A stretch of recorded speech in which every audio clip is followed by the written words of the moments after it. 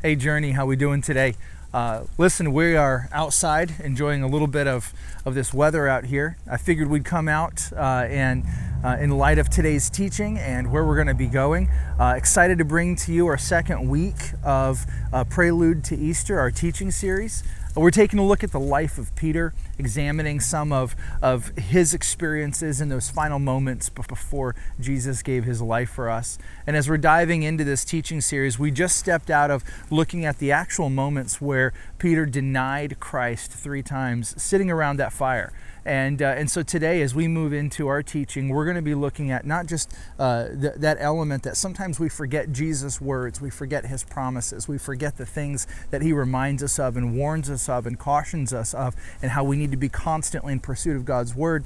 But today we're going to be looking at how God prepares us and how God tries to make sure that we are ready for everything that's going to be coming our way. And one of the things that he does for us is he washes us with his holiness. And so we're going to be looking at a little bit of the story of Jesus washing the feet of his disciples in preparation for the Last Supper. So let's get ready to dive into this teaching today.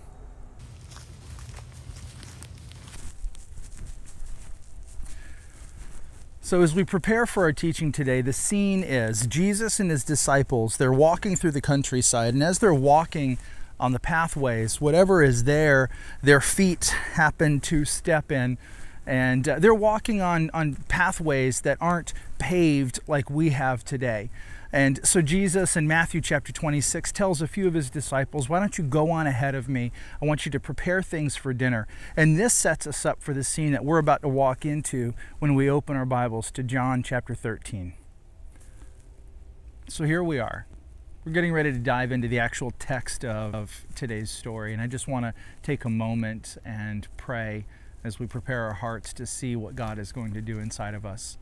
God, I thank you for everyone who is a part of our church family, whether they actually worship with us at Journey or are part of our extended Christian family. God, give us insight and understanding into your word. Help us to understand what it is to be washed with holiness and how to take that cleansing that you've provided us and use that to transform and impact the lives of others around us. In Jesus' name, amen. All right, let's open your Bibles. If you've got your Bible with you, we're in John chapter 13, and this is what it says, starting in verse 1. Before the Passover celebration, Jesus knew that his hour had come to leave this world and return to his Father. He had loved his disciples during his ministry on earth, and now he loved them to the very end.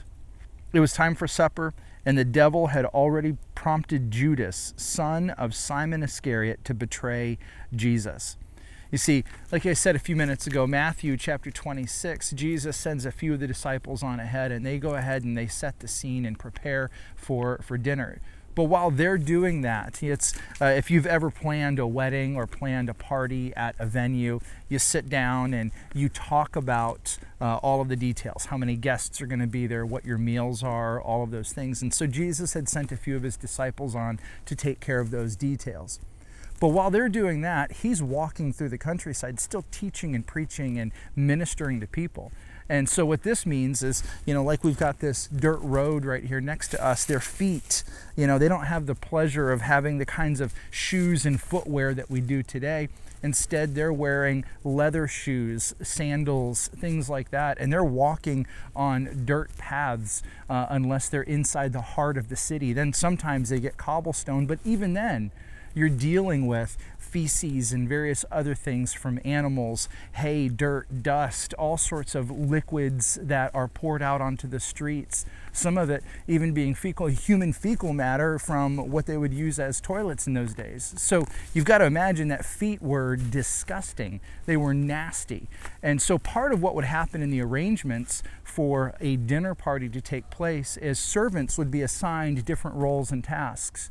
And normally there would be a servant who would take care of washing the feet of the people who step into the place of business or the home for dinner.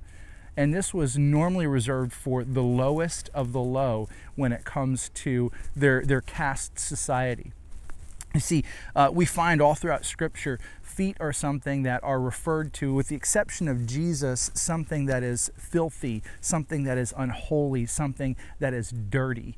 Even God, when he's speaking with Moses, he tells him, take off your sandals, take off your shoes. You're standing in a holy place, in holy ground. I think about some of the stats that I've heard recently. The coronavirus, right? This is going to scare some of you. All of you germaphobes, this is going to be bad news for you. But the coronavirus has, according to some lab tests, it's been found to survive for possibly up to 5 days on the soles of your shoes. It's kind of disgusting, kind of crazy to think about that this thing could be inside your house on the bottom of your shoes.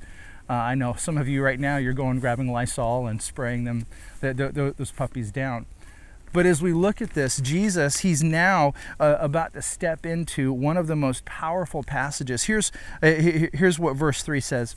It says, Jesus knew that the Father had given him authority over everything. Right? Jesus is in a place of high honor, high authority, high rank. So he has authority over everything, and that he'd come from God and that he would return to God. So he gets up from the table, took off his robe, he wrapped a towel around his waist. Basically, he assumed the role of a servant and he poured water into a basin. Then he began to wash the disciples' feet, drying them with the towel that he had around him. You see, what I find amazing about this is John the Baptist, when he sees Jesus from a distance, to some of his disciples, one of the things that he says is, I am not even worthy to untie the sandals of this man's feet. He is so holy. He says this in John chapter 1, verses 6 and 7. He's so holy that I'm not even worthy to untie his sandals. And here Jesus is getting down, the King of Kings, the Alpha, the Omega, the one who through whom everything was created, the one who through him everything was going to be redeemed, and he humbles himself and he gets down to wash the feet of those who had been with him, those who should be revered as his servants. He serves them. And it kind of brings us back to even some of the words of Jesus, that the first shall be last and the last shall be first. We're reminded of all of this. So this says in verse 6, when Jesus came to Simon Peter, Peter said to him, Lord, are you going to wash my feet? Jesus replied, you don't understand now what I am doing, but someday you will. No, Peter protested, you will never, ever wash my feet. He's saying, Jesus, you're not my servant. I'm yours. You don't need to step down into this place in social status and social standing.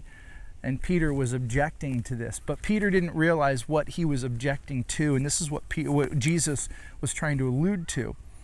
Jesus replies, unless I wash you, you won't belong to me. Simon Peter exclaimed, then wash my hands and my head as well, Lord, not just my feet.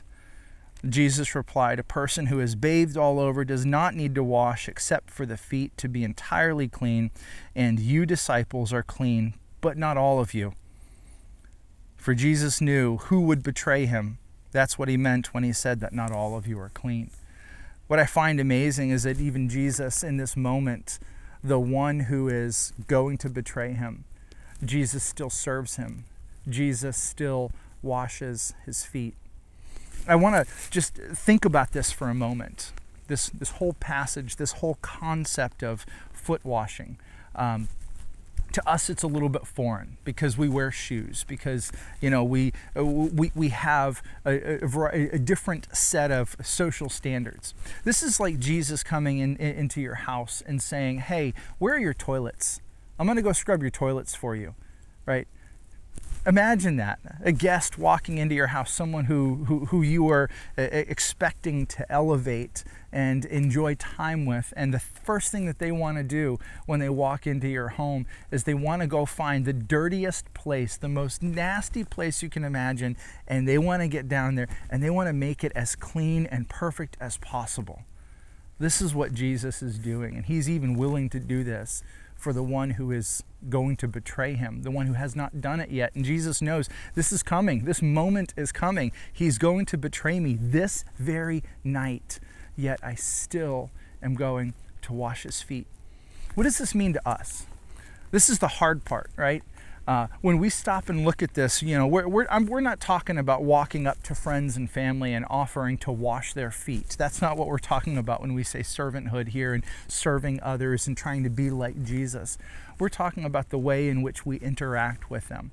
Right. Most of us right now, we're stuck at home, possibly with family, which means that tensions are rising. Our patience with each other is running out, and we're starting to get very irritable, or they're very irritable. And so when we talk about this idea of washing feet, serving others, this means that we're about to swallow our pride and our self-elevated position in our own minds, right? We're about to swallow that, humble ourselves, and learn, how do I serve this person who is right in front of me? Whether it's your wife or your kids or whoever. How often have you found yourself yelling at your kids this week, right? My wife posted recently that she's not meant to be a homeschool mom. I'm definitely not meant to be a homeschool dad. I'll tell you, I really struggle. So we're going to dive a little bit more into some of these details on how we apply this to our life.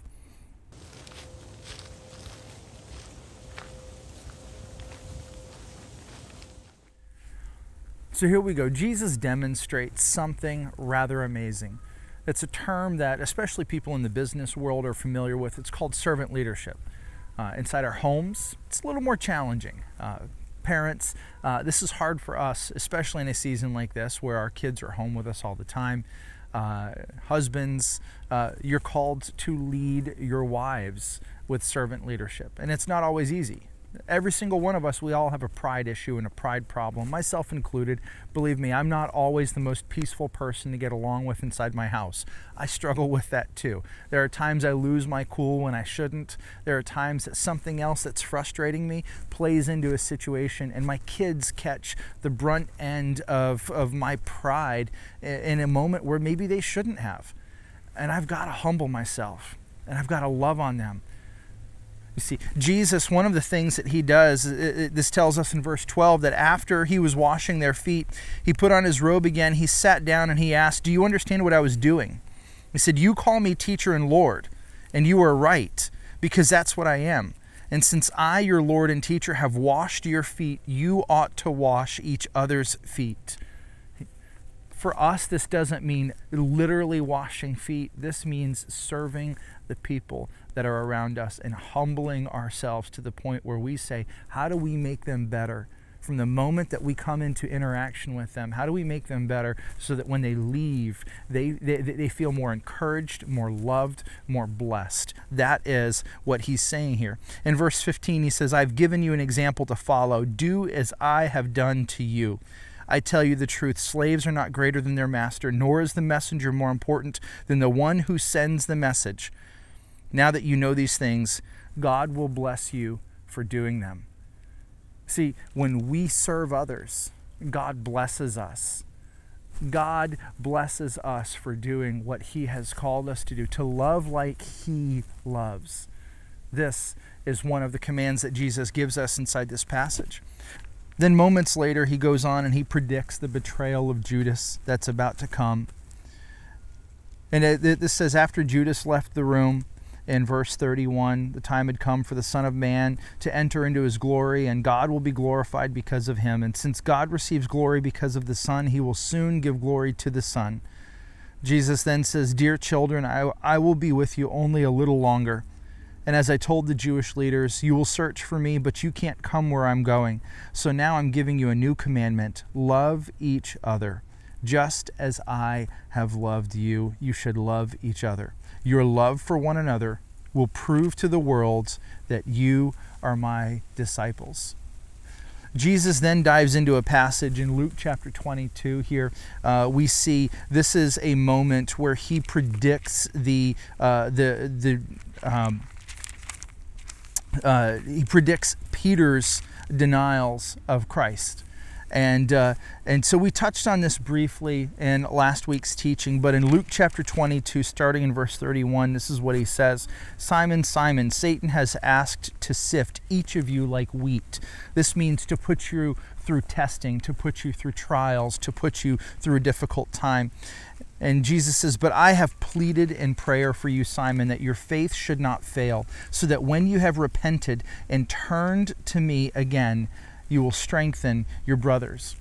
Peter then says, Lord, I'm ready to go to prison with you and even to die with you. But Jesus said, Peter, let me tell you something. Before the rooster crows tomorrow morning, you will deny 3 times that you even knew me. That's a surprising passage. You see, here Peter thinks that everything is going great. He thinks that things are going to be wonderful, but the reality is he's going to experience an incredible amount of testing. And so Peter, he knows that difficulty is coming, and he's been warned and he's been told, hey, be prepared, be ready for this, it's coming. God does the same thing for us. What's amazing is when you stop and you look in Proverbs, the book of Proverbs gives us all sorts of wisdom. It gives us all sorts of warnings that we need to be ready for. We need to be prepared for challenges in life, temptations that are going to come our way. Whether it's in your business practices, whether it's in your family, whether it's in just personal daily habits, Proverbs is packed full of wisdom for us, warnings for us, caution for us, and also blessings for us. I give this challenge out on a regular basis to our church family. Read through the book of Proverbs, know it, study it, learn it, spend time in it. And there's a really easy way to do this. Whatever day of the month it is, read that chapter of Proverbs. There's 31 chapters in the book of Proverbs. And so, all of our months, we're between 30 and 31 days. And so you'll be going through the book of Proverbs every single month and gleaning new pieces of wisdom, new pieces of advice, new warnings from God on how to be prepared for the tests and trials that are going to come our way. Proverbs is going to prepare us to serve others well and to love others well and to love others the way that God wants us to love them. Let's learn to take warning, to take heed of the warning that God gives us in the temptations that are going to come our way in life. Peter, he was told, hey, listen, before the rooster crows, you're going to deny me 3 times. Peter, when he was in that moment, and we spoke about this last week, when he was approaching that 3rd denial, he probably should have been ready, knowing that Jesus had already warned him this was coming. So I want to encourage you, be in tune with God's word.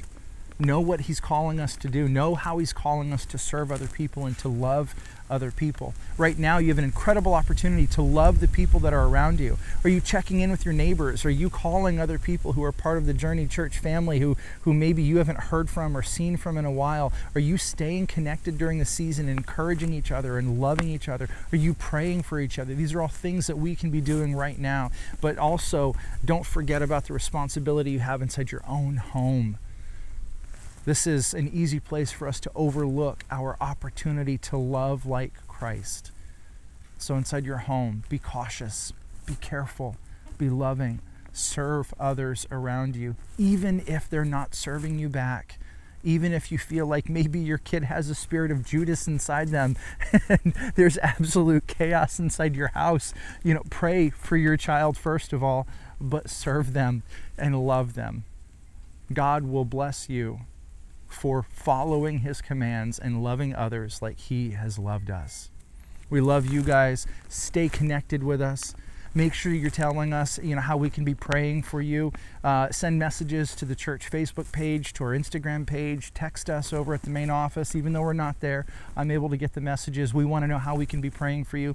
Sarah and I pray for our church family every single day right now during this season, because we know that if we're having a difficult time at home and if our patience is being tested, everyone's patience is being tested. So we're in the same boat that you guys are in.